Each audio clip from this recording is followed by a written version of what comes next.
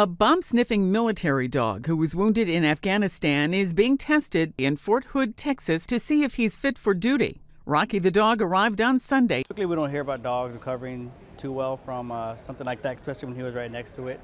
But he is a determined dog, to say the least. Rocky is a 5-year-old Belgian Malinois. Rocky's handler, specialist Andrew Brown, was injured with him. Brown started telling anyone who would listen that the goal is to either go back to work with Rocky, or if Rocky's not able to continue working, then Rocky will come home and live out the rest of his days on Brown's couch. Specialist Brown is now hospitalized in Washington, D.C. Sandy Kozel, The Associated Press.